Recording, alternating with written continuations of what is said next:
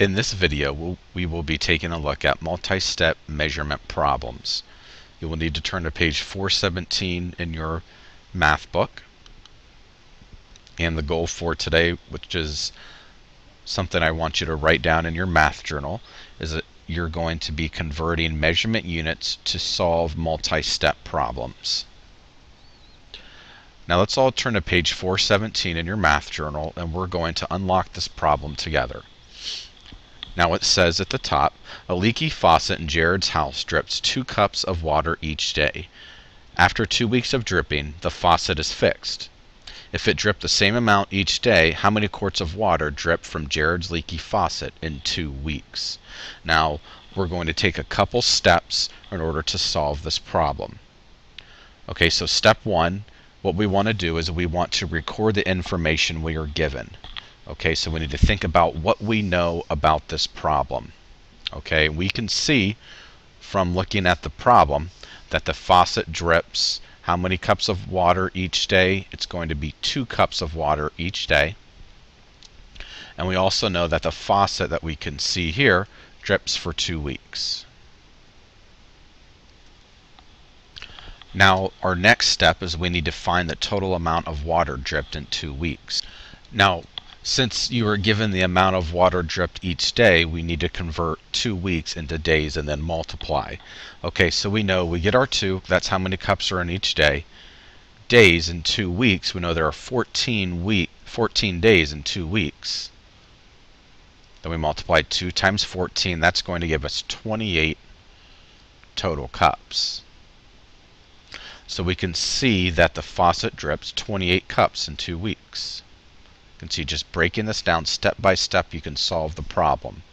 Now step 3, we can see that they're asking us to convert from cups to quarts. Now we've already converted customary units of capacity.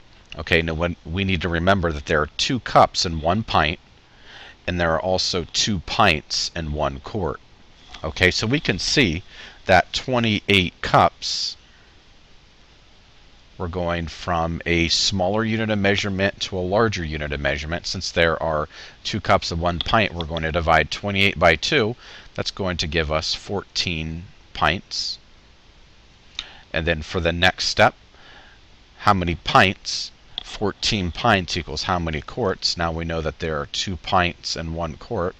We're going from a smaller unit of measurement to a larger unit of measurement, so we're going to divide. 14 divided by 2 will give us 7. Okay, so we could see that our final answer would be, so Jared's leaky faucet drips 7 quarts in 2 weeks.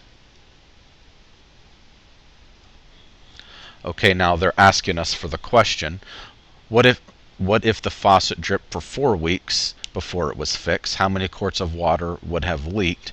Now we know that if 7 quarts in 2 weeks happened, now we know that 4 is double of 2. Okay, so 4 weeks is double of 2, so that means we would just double our answer, and that would just be 14 quarts.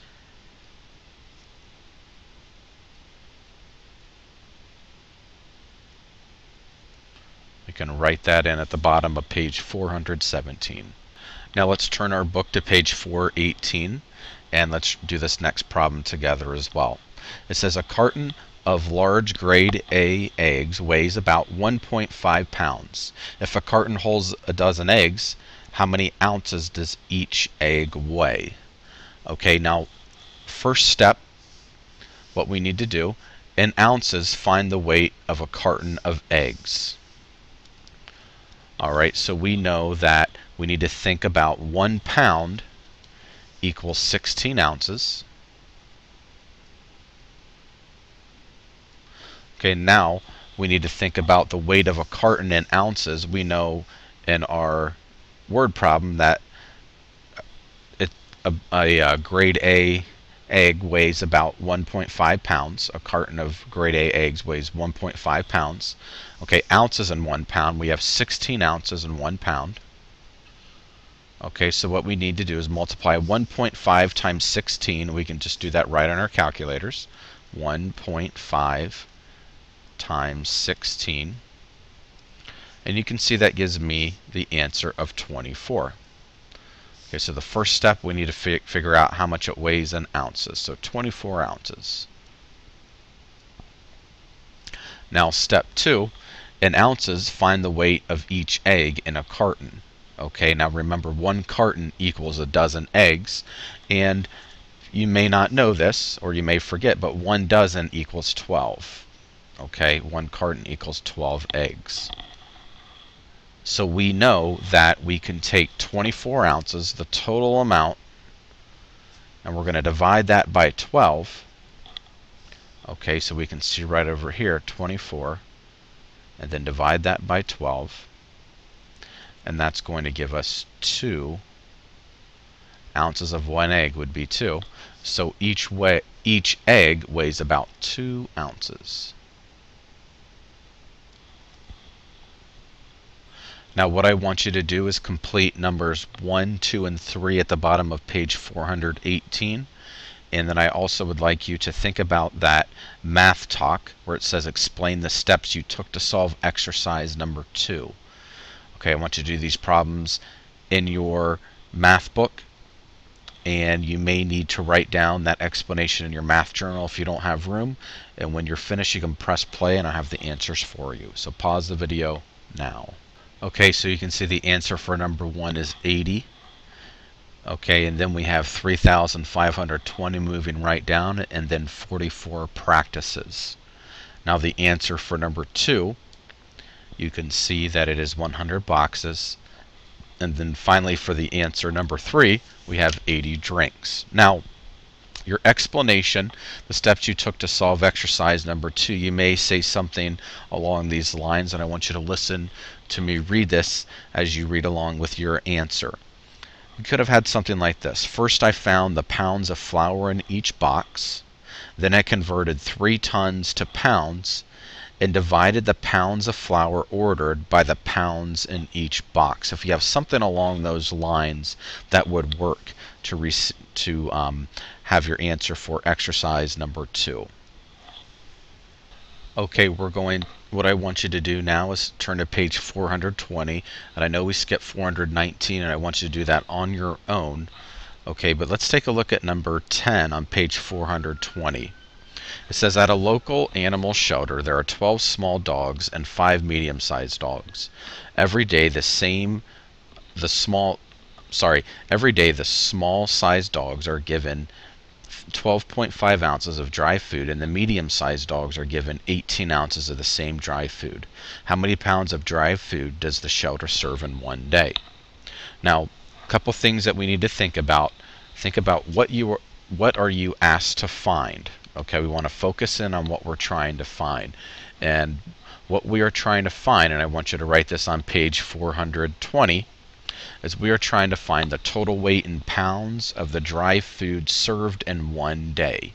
Okay, so whenever we think about what we're trying to find, what we're asked to find, that always helps us focus in on the important information. Now, what information will we use? Okay, so think about what are some things that we will use from the problem, and I want you to write this down on page 420. The information that we will use, there are 12 small-sized dogs that eat 12.5 ounces of dry food each, and there are also 5 medium-sized dogs that eat 18 ounces of dry food each. Okay, so we know that. Now, what conversions will you need to solve the problem? Let's take a look at letter C.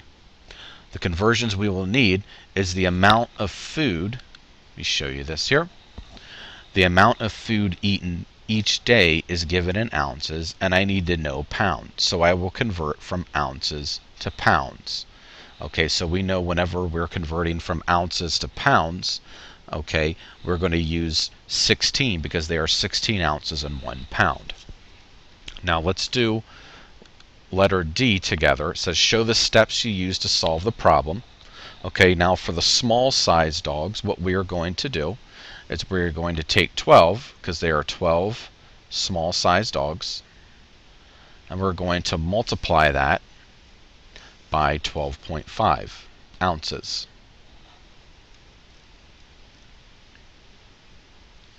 because we're getting the 12.5 ounces from how many ounces they are given each day. So 12 times 12.5, you can do this right on your calculator, and that's going to give you 150 ounces. Now, medium-sized dog, we have 5 medium-sized dogs, so we're going to take that 5. We're going to multiply that by 18 ounces given to each medium-sized dog every day, and that's going to give us the answer of 90. So we're still not finished. We need to take that 150 and 90 and add it together. That's the total amount of ounces that will be given in one day to all of the dogs. That's going to give us 240. Okay, now that's the total amount of ounces. Now we need to convert that to pounds, so we're going to take that 240, and since we are going from ounces to pounds, a smaller unit of measurement to larger, we're going to be dividing by 16. 240 divided by 16 gives me 15. Okay, now we're going to complete the sentence. For letter E, the small-sized dogs eat a total of 150 ounces of dry food each day. The medium-sized dogs eat a total of 90 ounces. The shelter serves 240 ounces, or 15 pounds of dry food each day.